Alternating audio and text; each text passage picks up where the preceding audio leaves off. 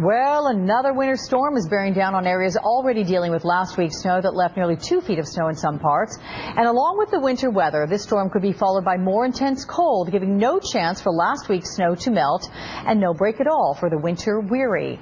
So why are we getting so much snow? Joining me now from Washington, D.C. is climate scientist Brenda Ekwurzel with the Union of Concerned Scientists. And with another good morning to you, the name of your group, the Union of Concerned Scientists, why the name and how much in terms of what's happening right now reflects the reason for your name? One thing we're concerned about is what's really going on with these winter storms. What's going on is that we are burning a lot of coal and oil, and that is leading to extra carbon in our atmosphere, trapping extra heat. And that's turbocharging our weather patterns. What this means is that during summer and springtime, where it rains, it's falling much heavier than it did decades ago.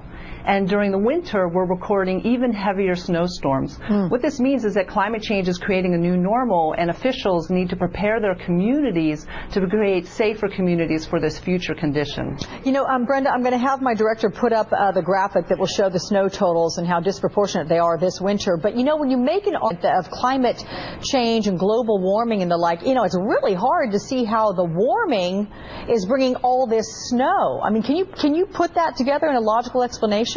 Sure. Well, what we know is that we've had record ocean temperatures. They're warming up. This creates a lot of moisture sources. We also have, with climate change, we have shifting jet stream, and we've sort of blown open the planet's freezer door, and the Arctic blasts are coming down, combining with this moist Gulf of Mexico moisture, and you create this terrible combination which dumps a lot of snow. And ironically, this past summer, we had record third lowest sea ice extent, which led to a cascading set of conditions and the shifting jet stream and this more moist from the warmer oceans that lead to this terrible combination of very treacherous snowstorms this season. Treacherous. I mean, they've been fatal, as you know, in many places. Brenda, I'm curious, can you make the leap between an extreme winter like this to expectations of an extreme summer in terms of heat?